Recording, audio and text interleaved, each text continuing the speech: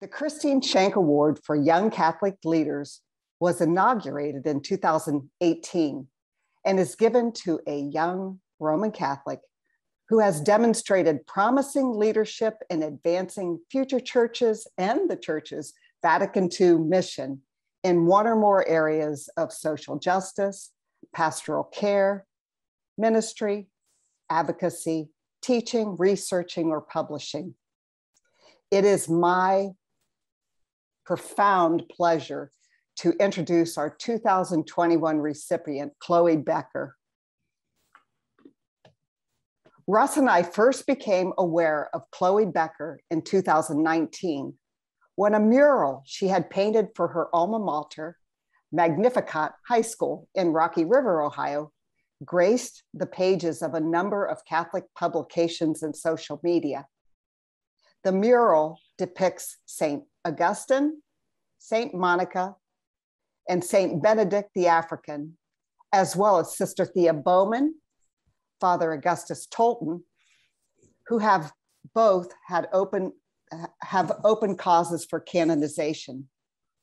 Since photographs obviously weren't available for each individual, Chloe asked parishioners from St. Albert's in Cleveland, with whom she had worshiped, to serve as models for the holy people. Depicted in ordinary clothing, they are holding the Sacred Heart of Jesus.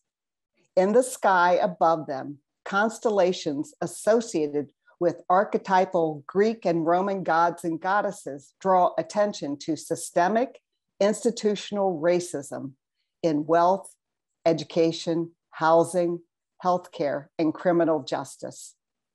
She hopes her mural and ongoing work will increase awareness in Catholic schools about racism and African American history, and highlight important yet underrepresented African and African American leaders and saints in Catholicism. Impressed by the skill, depth, and spirituality of her work, we asked Chloe to be a part of FutureChurch's latest education and advocacy series, Women Witnesses for Racial Justice, by developing a series of 15 portraits depicting each of the women to be highlighted in the series. Undaunted by the enormity of the challenge, Chloe was excited to get started and began researching each of the women, learning about and interiorizing their experiences and contributions, scouring the internet for photographic references, and seeking the advice and counsel of past FutureChurch board member, inaugural Schenk Award recipient, Dr. Shannon D. Williams, the world's leading expert on Black Catholic women religious. The end result is a truly remarkable achievement, a collection of breathtakingly executed, artistically rich, prayerful, and spiritual portraits that will serve as a gift to inspire, educate, and challenge the entire church for all posterity as we seek to become a place of racial justice and equality. I can just tell you personally, every time Chloe sent me a newly finished piece, I broke down in tears. They're just so powerful. So Chloe, it is with great pleasure that FutureChurch presents you with the 2021 Christine Schenk Award for Young Catholic Leaders for your beautiful contribution toward racial justice in the church through your magnificent art. May God continue to bless and inspire you as you continue this important work at Harvard University and beyond. Wow. Thank you so much, Deb, and I'm so grateful to FutureChurch, Deb, Russ, Ann, and the many others for such an honor and for the important work that the Women Witnesses for Racial Justice series is contributing to by joining in the voices of those who have been committed to sharing the stories of some of these really important Black Catholic women. I would really like to give also my special thanks to Dr. Shannon D. Williams, as Deb mentioned, who was so generous and helpful in sharing her knowledge and insight for the art while at the same time working on releasing her book, which is called Subversive Habits. And I just found out it was available for pre-sale on Amazon. So if you are looking for a way to dive deeper in a really important way on the Women Witnesses Project, I think this is such an important way to do that, to dive deeper into these stories.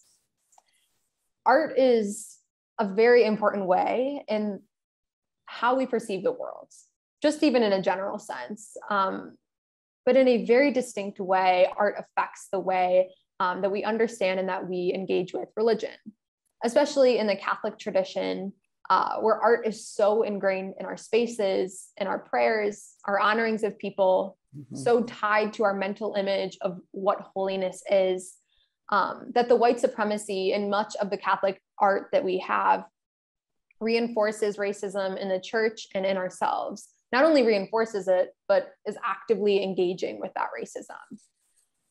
Art can often be overlooked as simply a surface level aspect of uprooting racism in the Catholic Church, but really it has a vital role in publicly exposing the church's history, both the church's racist past and present, but also the contributions and stories of Black Catholics that are actively and passively being erased by the church, as Dr. Shannon D. Williams notes, something that white Catholics that we need to be held accountable for. Religious art has a lot of power in controlling our subconscious view of holiness. So the art of the Women Witnesses for Racial Justice series is really not anything new, but it is an idea that has been drawing upon the art of many artists in the past. Specifically for me, Kehinde Wiley, Titus Kaphar, and Armonio Rosales are a few of my favorite personal artists that have been incredibly important in subverting white supremacy in religious Christian art, and who are among a long history of artists who have been doing this work.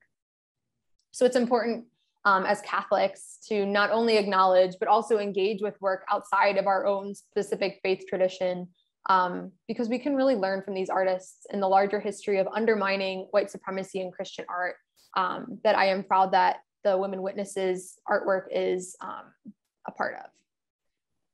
So I'm honored to be here tonight, recognizing the importance of having such art in our spaces and in our mental images of holiness, and in justfully honoring, learning about, and sharing the stories of the Women Witnesses for Women Witnesses for Racial Justice, the stories of Sister Antanua Ibo, Mother Mary Lange, Servant of God Thea Bowman, and Anna Marie Bates, Venerable Henriette DeLille, Patricia Gray, Mother Mathilda Beasley, Anne Marie Breecraft, Mother Josephine Charles, Mother Mary Theodore Williams, Mother Emma Lewis, Dr. Lena Edwards, Mary Louise Smith, and Mary Jane Chrisley Tolton, who are truly the women who should be honored tonight, and who continue to stay in my consciousness every day, even as I'm no longer painting and working on this project. So thank you so much again. And I hope that tonight is inspiring for us all.